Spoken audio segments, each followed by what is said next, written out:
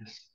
The divine play is unfolding, everything connected into everything else, but separate in its fluctuations, its wavy forms, its beauty is made by the shimmering play of contrast, and this is what we are here to examine together. Thank you for having summoned me this day with the love of all existence, the unified field of the Brahman. I greet you and embrace you within this sacred moment. How are you, dear Tim? Thank you. Yes, I am as good as I can be. Of course, so thank you for asking.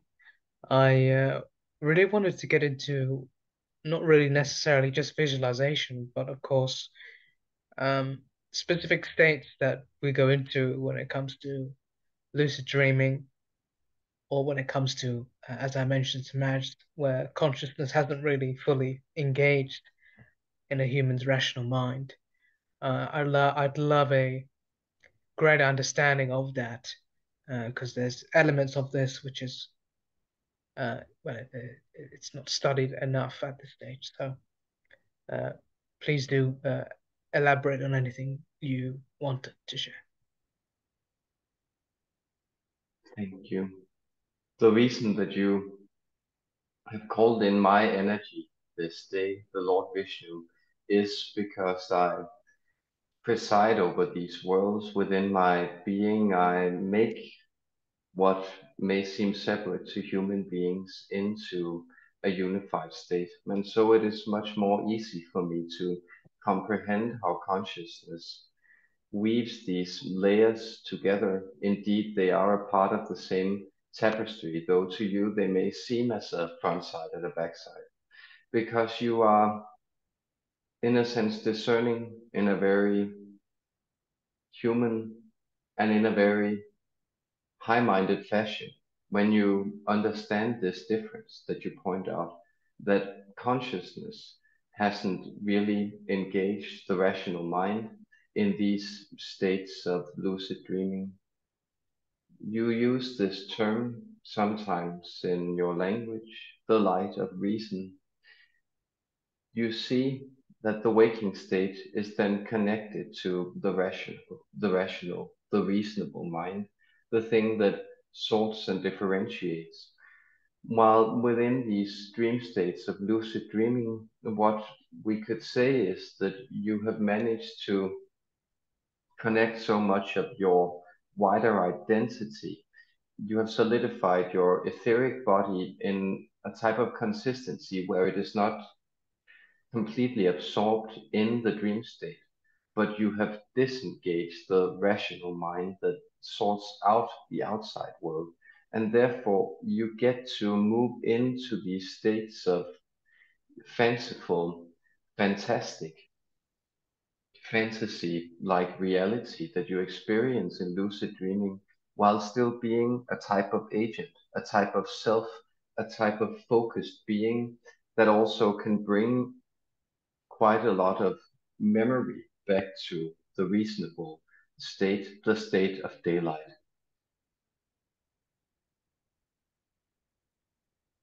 Interesting. So when it comes to the layers of creativity in these states, how do they differ from someone who is in a waking conscious state?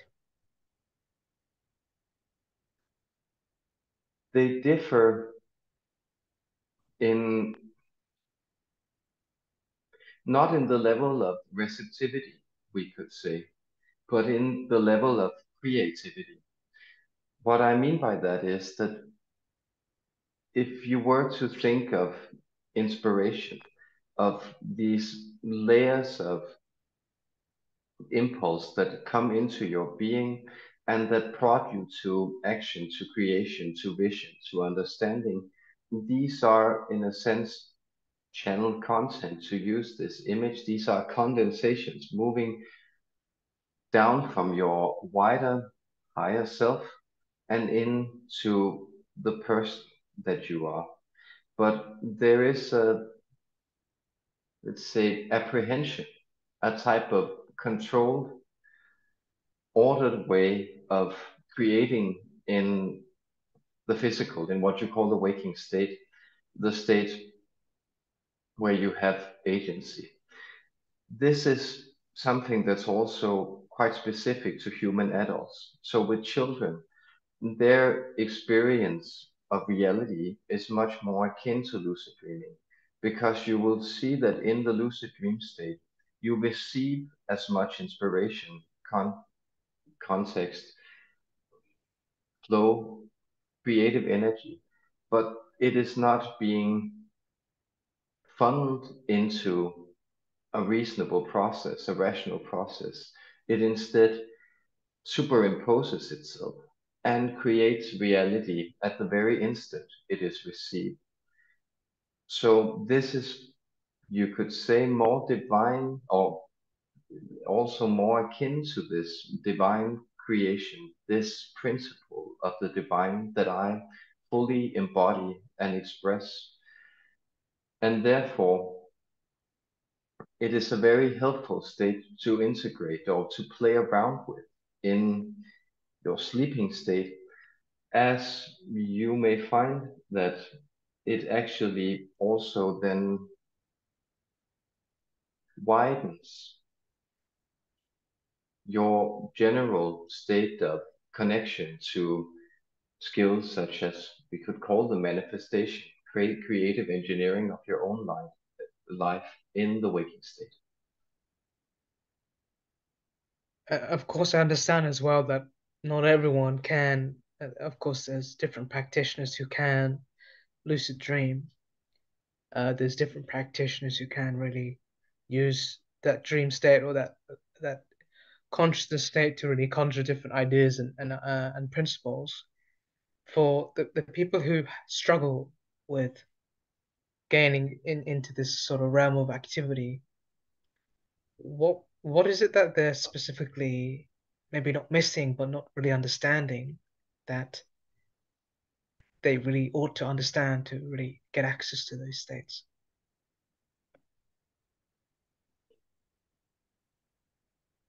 To a divine intelligence such as myself, that is a strange but also helpful question in that it delineates some of these human perspectives. So we could say that within that question, much of the answer is contained, that what it needs to do is that it needs to cease imposing criteria or expectations on what is supposed to happen in that state. You could relate this to something as simple as that experience that human beings have, that when they really feel that they need to go to sleep in order to get a certain amount of rest, then that is in and of itself preventing them from reaching the sleep state, because it is a type of straining of the mind, of the will, of the effort that is in complete opposition to the, let's call it, the flowing receptive mercy of the sleep state. So that is a perspective that, in a sense, you need to relinquish your expectations. Another helpful example is if you have looked at stereograms, for instance, these 3D images, you will find that it is exactly the tension, the looking for the figure that makes it invisible, while as soon as you are able to defocus your eyes, it will immediately come into your experience. Then the easiest way, we could say, to prevent this strain from happening is to look in other venues, because the state of lucid dreaming, interesting as it may be, is also, it lends itself to a certain type of temperament who also likes a certain neatness in their inspiration. That is, you may find, for instance, that people who are more inclined to what is sometimes called divine madness, or expressed in the original meaning of the word enthusiasm, taking in the God into themselves, that they find that this rapturous state, this chaos of inspiration that they can create within the waking state, is more helpful for them connecting to the wider perspective of themselves. And these people will tend to dream in other ways that are perhaps also more chaotic, more, say, less story-like in the way that they unfold. So there is both an element of character and preference, but for everyone, the idea is to let go to receive. Thank you. That's so. It's in simplicity. It's very very helpful to get that sort of answer. Um, And specifically, which yes, but to not leave you empty-handed, I will give a type of technique so you could say that connecting to this lack of this lack of expectation, and thereby we could say surrendering to inspiration. Gazing is a helpful way of doing this. You can, if you are more inclined to use the ears, you can also use toning or singing, but often this type of gazing at something that is pleasant, often it can be a colored orb, might be of glass, or it may be a gemstone, or it may be something pretty or geometric. But this sense of losing yourself in looking at something, that is actually training the mind to this state of receptivity where it's still focused in apprehending. So it's still conscious, but it is taking in this unknown of the object it's studying. And this is because this is the type of attitude that needs to be carried over in the dream state to be lucid in the dreaming state that is still focused in the perceiver while you are receiving. wow, that's yeah, that's amazing to hear. Actually, because that paints the picture to me that well, I don't know if there's an exact correlation between people who tend to lose themselves in their work or tend to have I wouldn't say malistic or malignant obsessions, but more so obsessiveness in a very, I guess, healthy way. Um, not too sure where I'm going with this, but is there a specific connection towards what you've mentioned there with losing yourself, or as I would say, obsession in a practice or obsession in someone's work? Is there a connection there between what that person does and what they lucid dream or dream, in fact? Yes, often the dream state is, as it is also connected to sleep, and it is poorly understood by the waking mind, the best way to approach it, and that is indeed what was discovered by psychoanalysis, for instance, but that is that it always tends to bring balance to the overall state of individual consciousness. So the person who is very focused in their work will often experience, depending on which attitude they are taking into their work, but they will often experience in dream states certain counterpoints to that.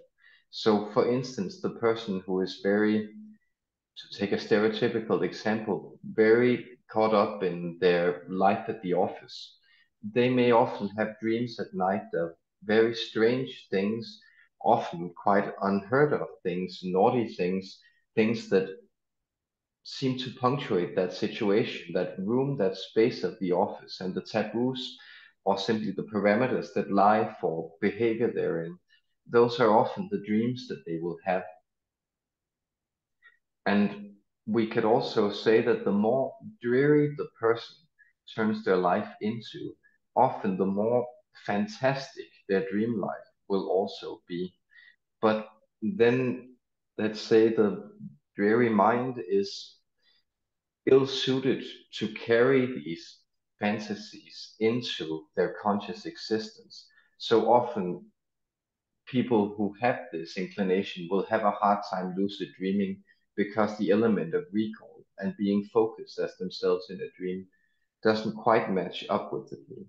So you will find that the human beings who are the best suited or have the easiest time of approaching this discipline of lucid dreaming, those are usually people who have an openness to fantasy. And we can even mean that as the type of genre of expression. That is, it's people who have that like to look at the world in this expansive concept, in this imaginative way of seeing it. They will often find that the jump from their experience and into reality isn't, or into the dream state and their real experience, they aren't that far from each other. So it's quite easy to train that step of remaining conscious and waking yourself up in the dream state, so to speak. Then you ask about work, because we could also outline this, that it is often a type of what is called karma yoga, this type of losing yourself in your work. That is, that people who get very obsessed with their work often do so because there is not necessarily an expectation, but because it sweeps them up in a type of flow state, which is indeed a type of transcendental experience. So this is something that actually brings them in connection to their higher self. Odd as it may sometimes seem that the person who is very good at working at a call center and selling subscriptions or something similar can actually use this as a type of transcendental technique, but losing yourself in anything simply for the purpose of doing it is a type of elation, a heightening of your vibration.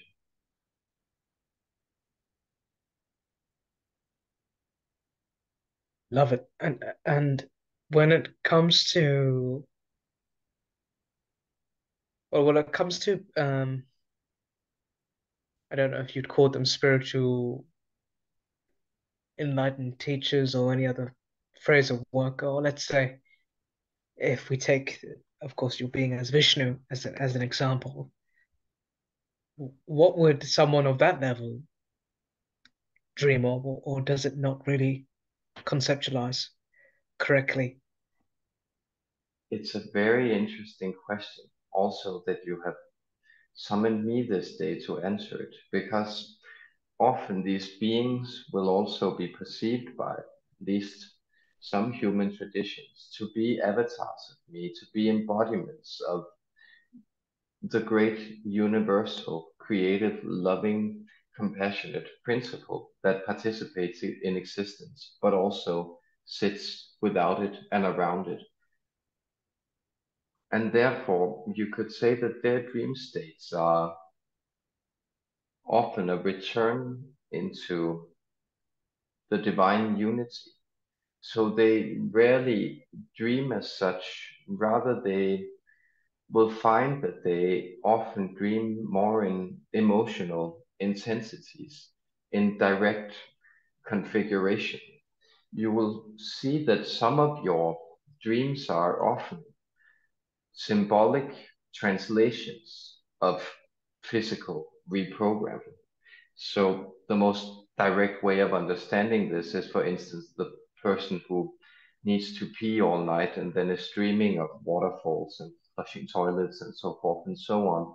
And this is often what happens in dreams, that you will find if you are dreaming of elevators, that there may be a type of alignment of your central energy channel going on, that the mind is then translating in its symbolic dimension in the dream state.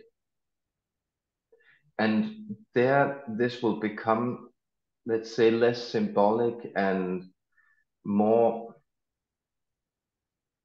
believe sometimes the term is called an index, but it is this idea where there is unity between the thing that is expressed and the ways it is expressed. So, for instance, this enlightened state of dreaming will often be experience certain energies, colors, reconfigurations moving by in the night, because as long as you have a physical body, there is this element of maintenance that is also pertinent to it, though often you will also find that these enlightened beings, they tend to sleep far less as their bodies reconstitute themselves in the waking state far better.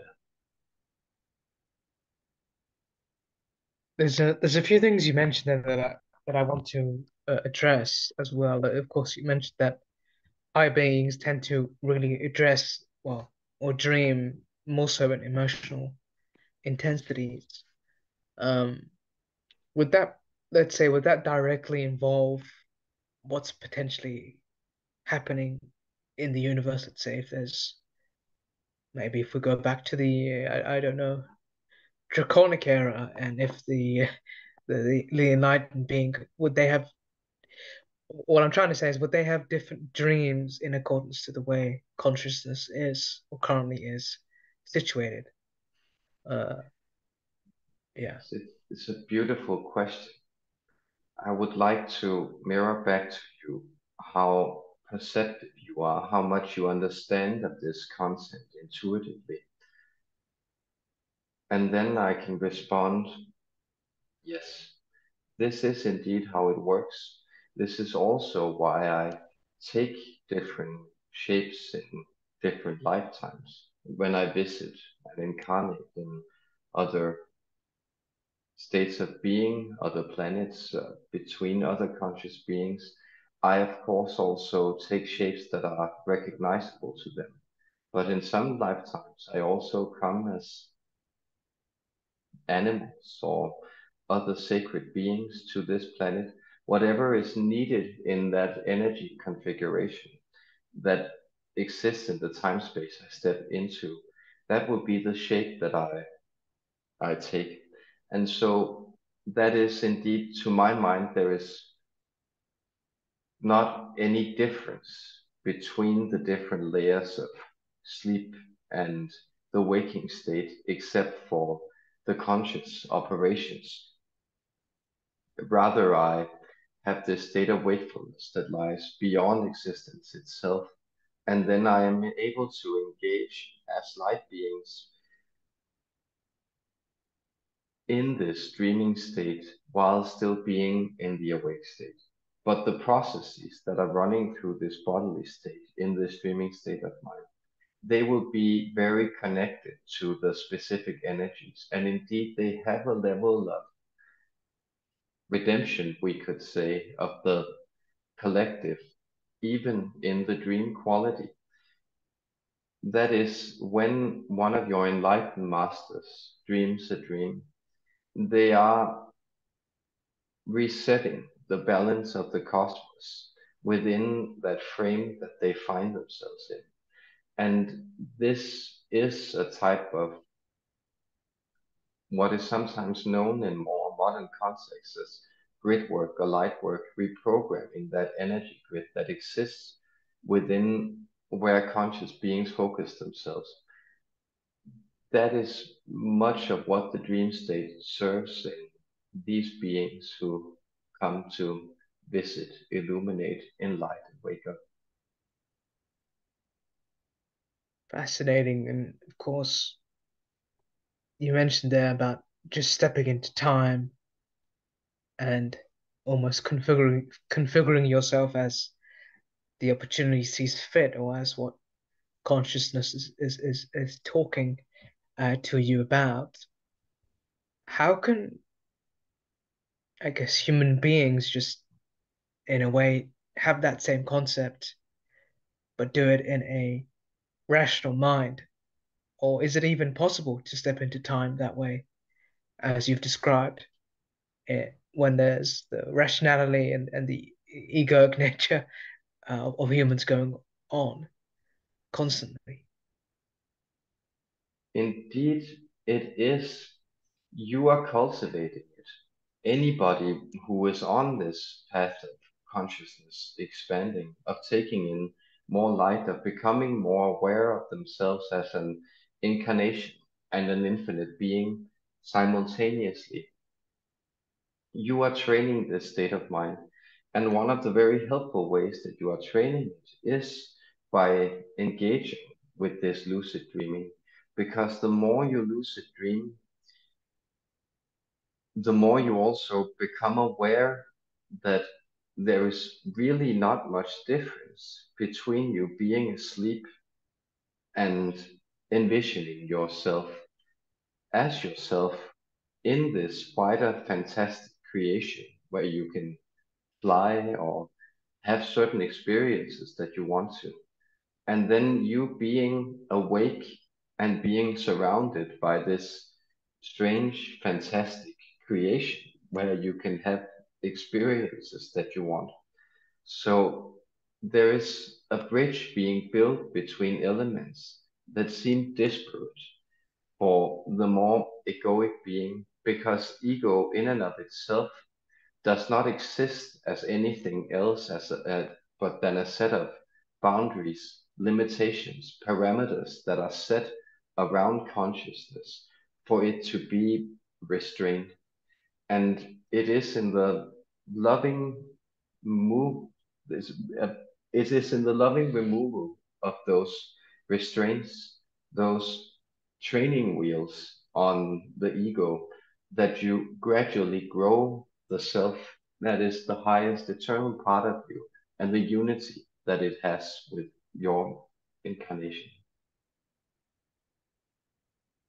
That's a very helpful understanding of the responsibility of the ego, which is, yeah, yeah, I think you've said it better than anything that I've heard. So thank you for that. Um, I think what's important to maybe investigate or discover more of is the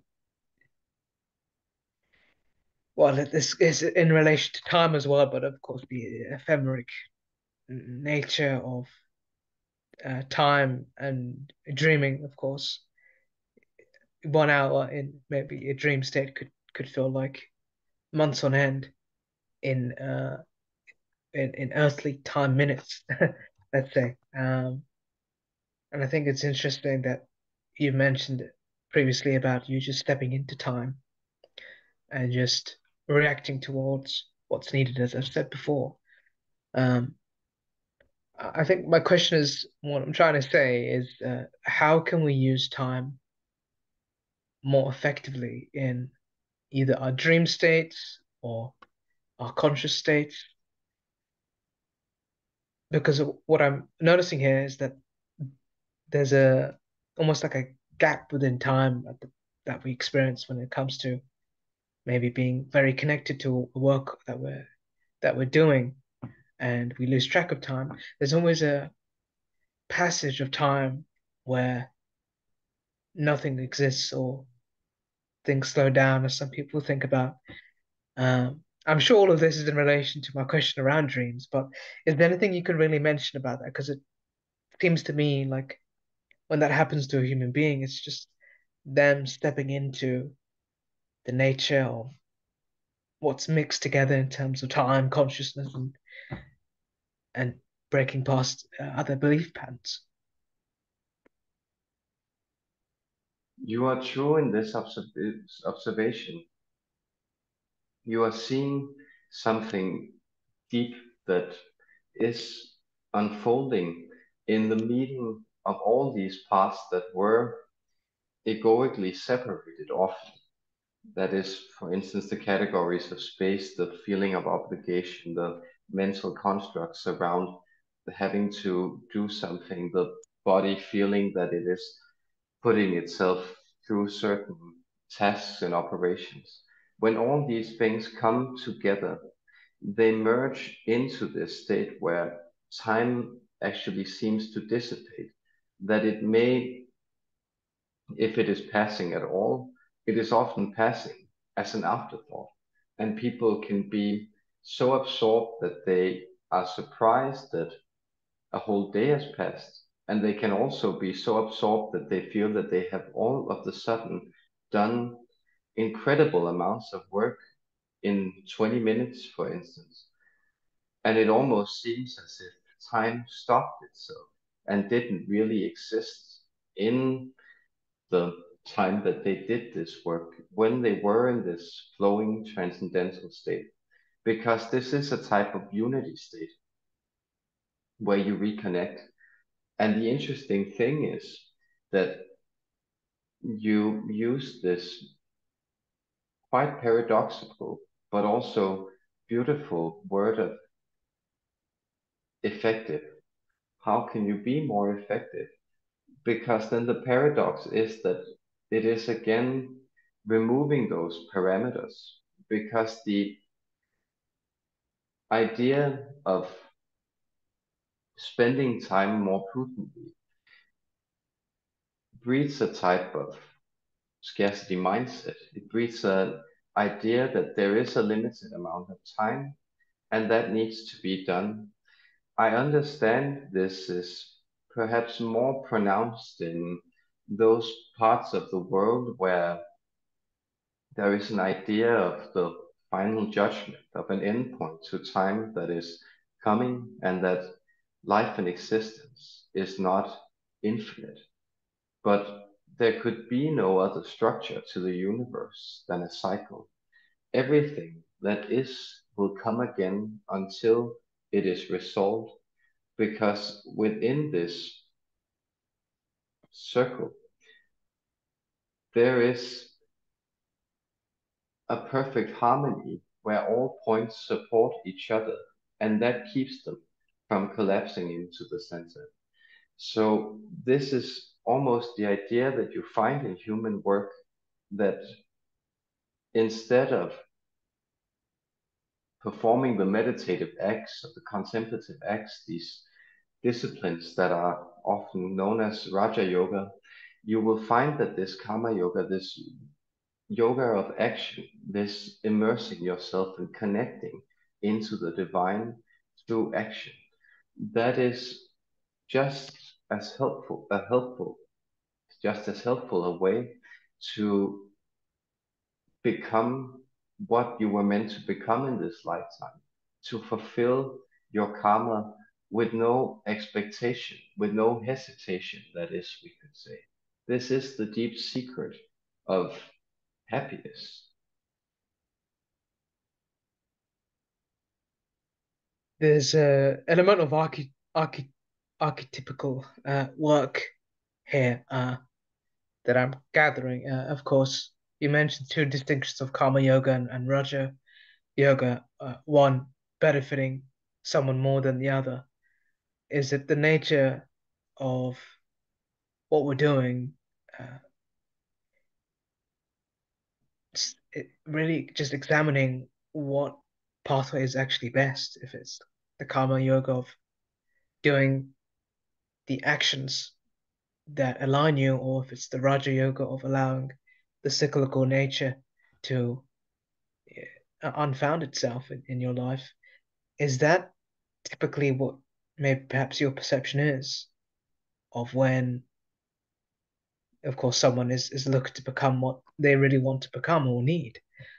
Is it those two specifically in terms of Raja and karmic yoga, or are there maybe perhaps other elements that we just tend to see in I guess the human work? Yeah. Yes, you are asking very clear questions. That is indeed another way, is this road of discernment, this way of carrying things, observations, the processes of mind or deep knowledge. If you carry these to their logical extremities, and there the mind will also come into these deep realizations. That is, if you ponder anything long enough, you will both see that it begins to unravel itself, and thereby it connects to everything else.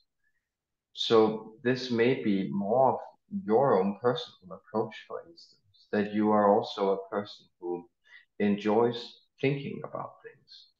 Then, for some, it is the states of rapture that bring them there. It is this way of ecstasy, we could say, that indeed is necessary for them to attain these experiences of unity, but always leads back to the divine source, the one unified being, the one true being that we all come from. And which way you take is not necessarily important. Rather, what is important is that you discern your circumstances, your what is sometimes called Dharma, this idea of your truth, the way that is set out for you. That is the most helpful way of understanding it. We could call them slower eras, in eras where there were less chaotic upheaval, less change at play. Often societies would order themselves in this way. There would be those who fought, those who prayed, those who served, those who worked.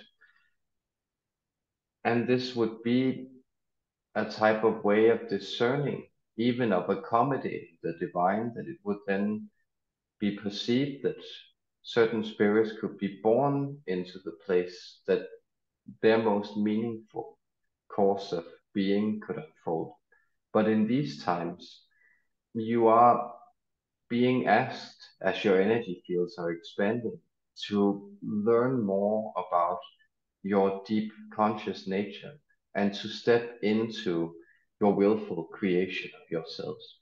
So the question is indeed rather, where do you find it that these transcendental states they reach you? And then go down that road and see that it will take you back to the radiant lotus sitting at the center of the cosmos.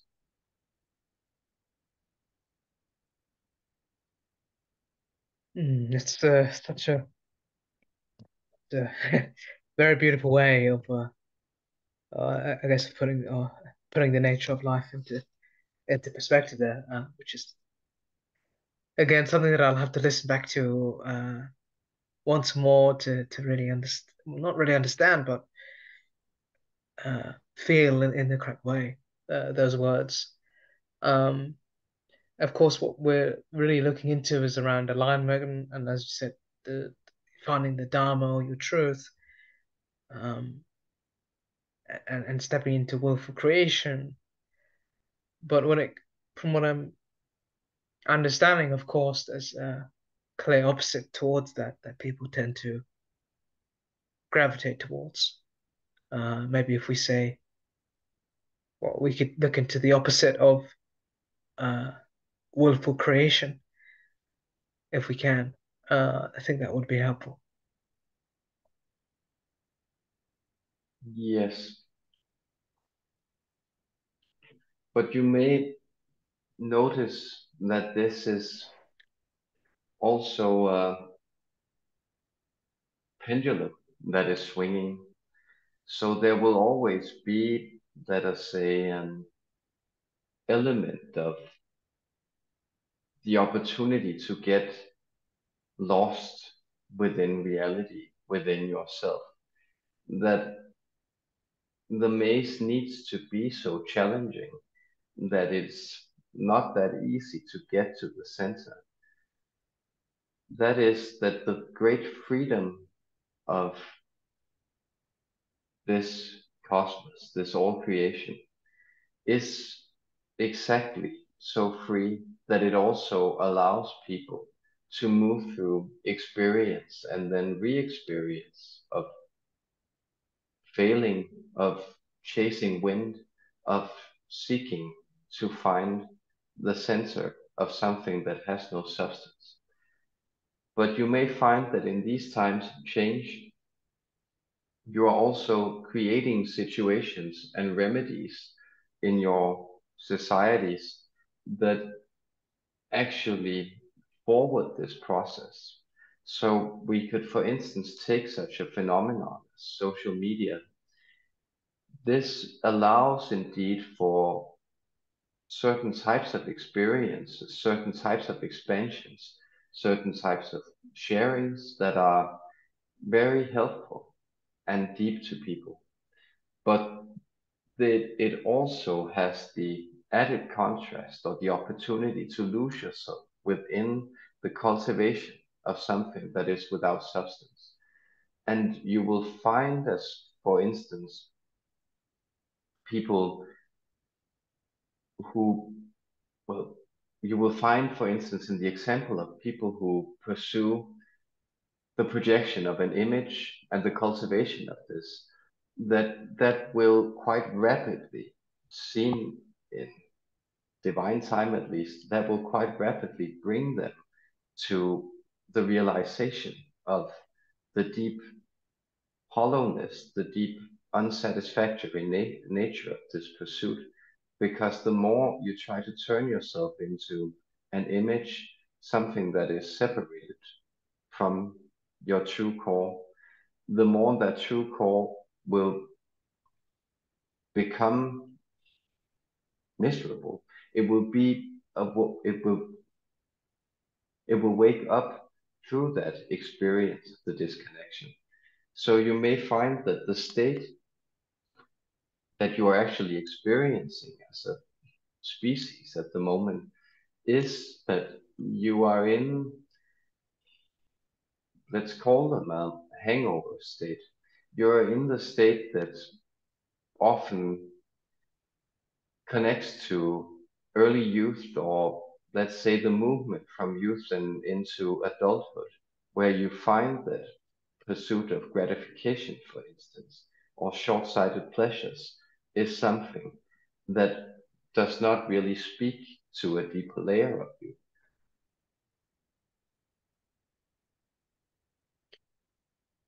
Right, and of course, well, now we're looking into the layers of human beings, uh, uh, currently as we're speaking. And what I wanted to go into as well is, of course, not necessarily the feeling of emptiness, but I think the I mean, it seems like anything can uh, in our dreams, if it's an empty stage for someone to create, it could be created uh, through someone's perception or even what someone's feeling currently. And I think what I've seen is, of course, people using the thematics of emptiness in different ways, or even inversely in a negative way, be it if someone is mentally feeling empty and they don't necessarily know what to do with their lives. Maybe some people may call them in a depressive state. Then other cases involved someone absolutely thriving in emptiness. Uh, I just want to understand what's the distinction that two people can have with a theme such as emptiness. I know we've spoken a lot about the pendulum swinging, and I think this is one example of what is meant by that quite clearly. Um, but I'd love to really discuss that in more detail, just in terms of, I mean, would it be discernment? That's when someone is in an emptiness space, that they're just not discerning the correct path to take to get them out of there. Uh, yeah, so I'd love some thoughts around that theme. Uh, Yes, because notice that you are quite good at seeing these phenomena as double-sided, and that is indeed helpful because there is always both a positive and a negative quality to anything that exists. But we could, to separate them in language, call the one state spaciousness. That is a type of emptiness that is fulfilled. This is often what you find in sages, enlightened states of being, that it is this allowance of nothing that is latched onto, nothing that is necessarily brought into that space. Whereas the other type of emptiness you describe, it is often in more archaic words termed vanity, which also indeed means emptiness. And this creates a type of state of vacuum. So this is a very fluctuating state. And if it seems from the outside to appear happy or fulfilled in this, its lack of discernment, it is because it at that moment is succeeding in drawing into its vacuum something that still has a quality of vitality to it. So, and that is usually, it can be other people's attention, for instance, which is automatically vitalizing because that is essentially shining your divine light on something in reality, thereby helping to give it form. It can also be sensual pleasures of one kind or another. It can be the gratification of the image, but these are all very, very fleeting satisfactions that then create as they expand that empty vacuum, that vanity, they then become less and less fulfilling. So you will find that this state is also characterized by a constant need to attempt to reinvent itself. And there you find, for instance, phenomena such as fashion.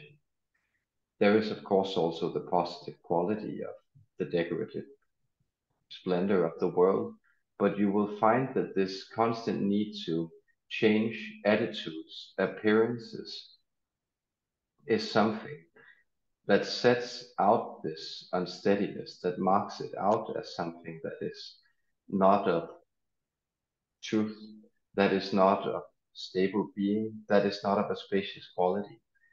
And there you are correct in saying that, well, discernment then often wakes up again from unconsciousness itself.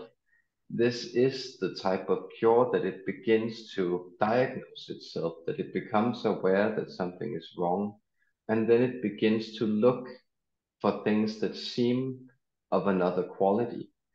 And that is why the work that you are doing in your life, in your way of being now, is so important because you may notice that you are already attracted to the opposites of this. And the opposites are, for instance, lucid dreaming. The opposites are all these techniques, attitudes, ways of being that connect into the fullness, the wonder, the mystery, the deeper layers of reality that are the deep revitalizing form that human beings need to connect to in order to feel truly happy and fulfilled. Wonderful. And how would you characterize someone who has qualities of spaciousness? They are, you will often find a type of placidity around them. Sometimes you will even find them described with this image of the still lake or the calm ocean, something that is moving at a quality where it, even though it's changing on the surface, seems to be connected to something still. That is also why it is a quality that grows in human beings who do not walk too far off their path, but it will grow in many human beings as they age, and therefore there is often this quality of pleasant stillness around people who have accepted more of this spaciousness because it is indeed with this acceptance, it is with the quality of knowing that by relinquishing control, the deepest states of, well, we could say control of fulfillment, definition, are actually reached. So there is this quality of retreating into the receiving mode before you then create this circuitry of creation or expression. And this is why this ability to also connect to the dream states, to be more of that expansive self that defined you both in the dream state and in the waking state, that is something that is very helpful in connection to developing this spacious stillness. It's interesting as well in terms of, well, I guess over the last couple of years, and again, it's improving, this idea of course, maybe people like Mads or people who you would characterize as healers or practitioners, inadvertently not taking up the desired spaciousness in actual space uh, enough, or it could be almost conceived as them not really allowing their abilities to be seen or thrived enough.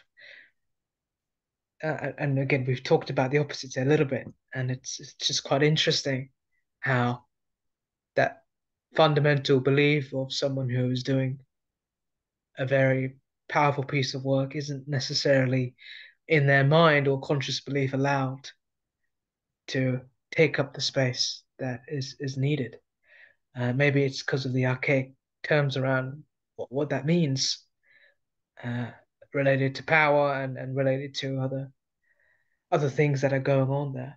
But is there anything you could comment on that at all, that aspect?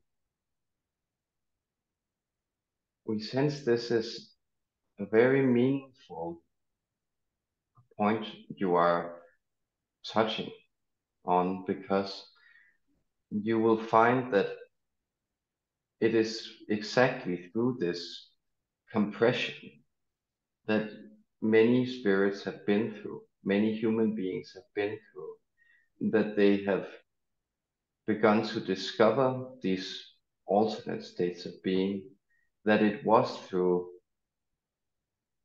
let's say, a feeling of being pressured, held down, disempowered, chained, we could almost say, that these beings who are now, and we can indeed include you in this, that they are breaking free to a wider state of potential.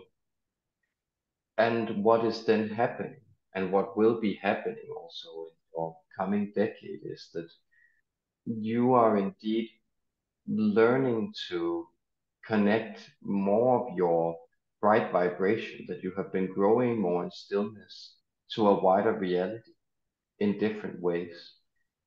But much of what has been going on is also, we could say,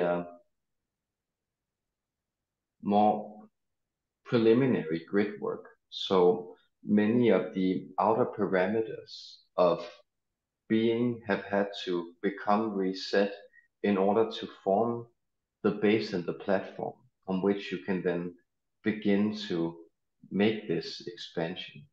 So, for instance, I am aware that you are now refocusing yourself in a different physical environment. And this is indeed a symptom that there have been resonances that have been, let's say, slightly fluttering in their quality, that are now settling, landing, and creating a nest and a space from which they can survey the world.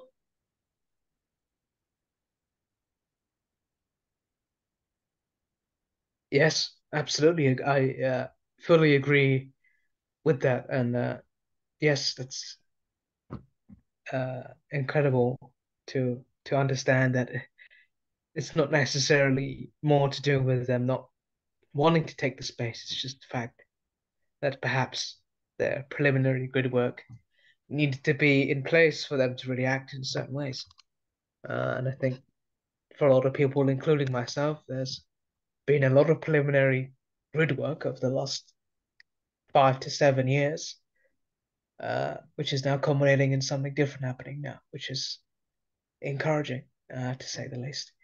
I'm a little bit mindful of the time, of course. We are approaching our transmission to be ended. So, is there anything else that you would like to please bring up or suggest, or for me to ponder? Any words would be appreciated to finalize this. Yes, I would love for you to consider that you are, in a sense, already lucid dreaming, that this state that you are describing is a type of fractalized state, a miniature of what your higher self is already doing. So it is restful, it is protected, and it is seated in a far beyond where it can't be touched by the fluctuations of this world.